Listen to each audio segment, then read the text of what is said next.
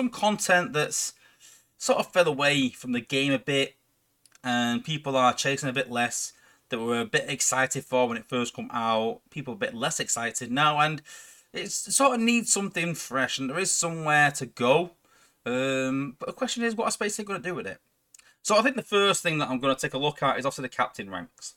So when these come out, everyone sort of scrambled for them and was like, "Oh my god, I want to rank up all my bots." And obviously, captain was the highest rank, corporal, sergeant, then captain. And I think a lot of top players sort of chase these things to begin with, but then soon afterwards, um, people just sort of saw through it. I was quite critical of it, as always, when it first come out, and just said, like, these sort of rank ups that are giving you, 5% boost and 5% damage boost, it's only DPS and health. It's not the ability damage. And back then I said that it needs more.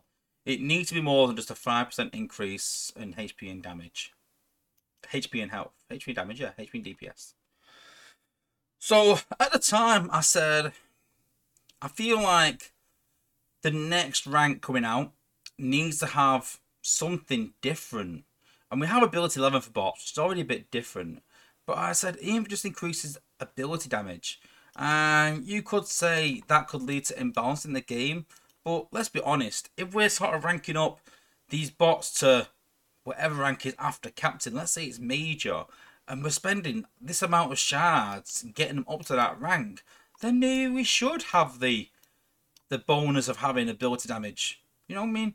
It's a bit hard to have anything else really without a lot of programming. And Space Heap have sort of said how they sort of lack the time really to do much behind the scenes in terms of like massive projects. They are working on this new game mode and things to do with war and bugs. So you've got to think, what are they going to do with ranks next? There's not going to take much programming. And I feel like it's got to be ability damage. I feel like if they just do DPS and HP again, it's like, keep just doing this, adding 5% HP, 5% DPS, just keep adding this on, and adding it up. It's quite boring and mundane, and we need something a bit fresh to do with ranks. I feel like everyone's had their fill of ranks now. You don't see people getting excited around ranks. You don't see people, get ranking their bot up and going, "Yes, I've got my bot to captain." Who cares? And we don't even see the ranks in the side pass anymore, and don't see the ranks in events anymore. And you got to think, like, why are they not in the events? Why are they not in the side pass? Because the demand has gone for them. So if they were in massive demand, SpaceX would put them in events. But the demand's kind of gone, so it needs the next step in ranks. Something fresh to use these ranks up. And if they do that with major and give it a decent upgrade, people will then go and look at the corporal, the sergeant, and the captain ranks to get to the major rank. I'm saying major, but I'm just guessing.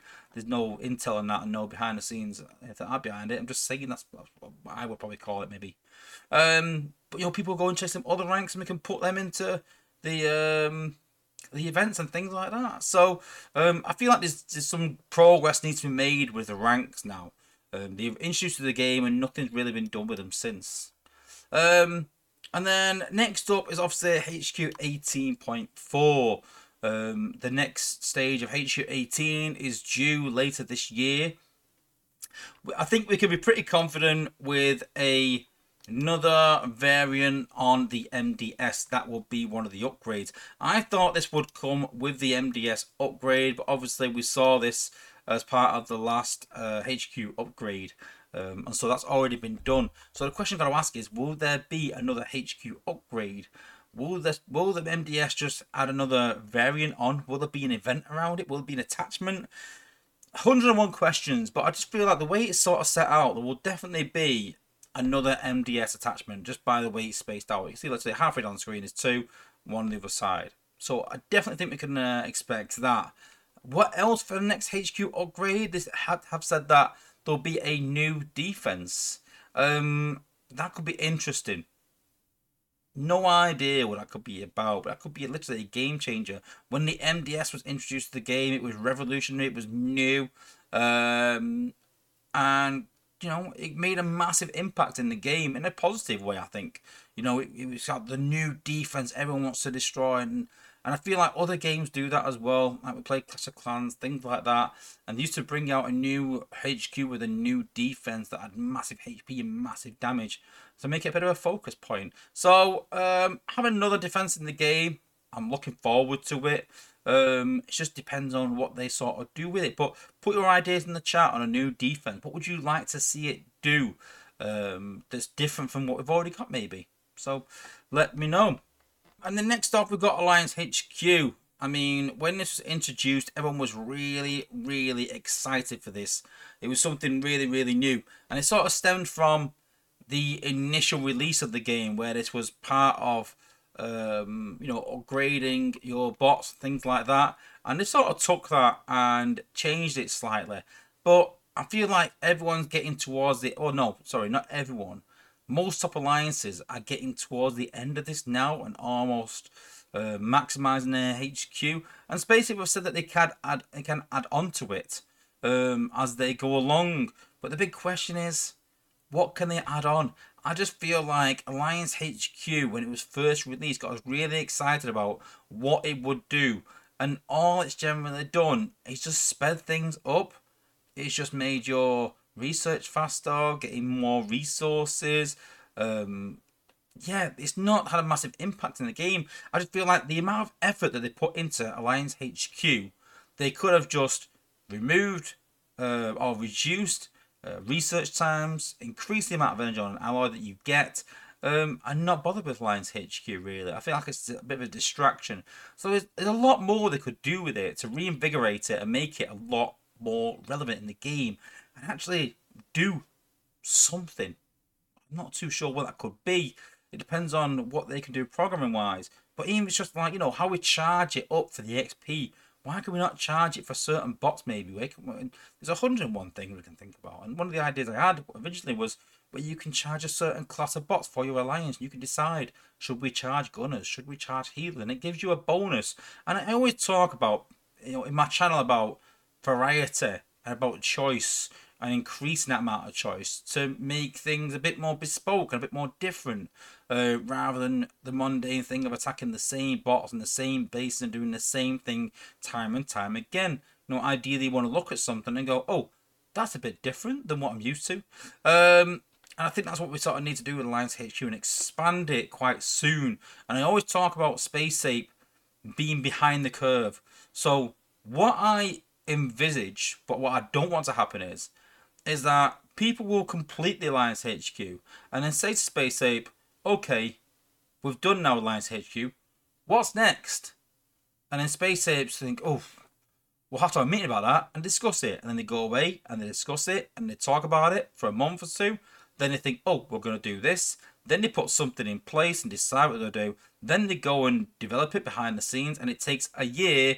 And in a year's time, then they bring out something. But for a year, Alliance HQ is then dead in the water. Now, maybe the attitude behind that is that it lets lower players catch up. But me personally, I would rather be ahead of the curve and go, right, listen, guys, they're going to complete Alliance HQ in 3 to 4 months. Let's start now programming it so that when it is complete, we can talk about what the next stage is. At least talk about it, what the next stage is going to be, what it's going to do. And then we can stop all the questions constantly in the stream and the channels because we know what's coming. And then we can work on it behind the scenes and it comes out a bit sooner so players are not waiting forever. And I feel like sometimes what they lack is a bit of insight into what they need to do over the course of the next year and plan these things out and plan their time accordingly. So hoping they can do something with Alliance HQ as well. So 3 sort of features that have come out over the last year or two that they just not quite hit the ground running yet. And I think there's more to come from these things, hopefully. I think they just scratched the surface on what they can actually do with these things. I feel like the next stage of HQ with the new defense, it could be absolutely epic if they really wanted to and they really wanted to put some effort into it and put some thought behind it. I feel like with ranks, they could really do loads of things in terms of improving bots in different ways. Maybe make them immune to something, whether it be fire or acid or electric or something. They could do something with it. And like I said, with Alliance HQ, I just feel like They could add 101 things to this rather than just speeding things up. So let me know in the chat what you think we should do around these things, around ranks and around the next HQ phase and around Alliance HQ. And what do you feel is the next step for these things? What do you feel is the next step that SpaceX should take to make these even more relevant than what they are, to give you an edge in the game, maybe? Let me know.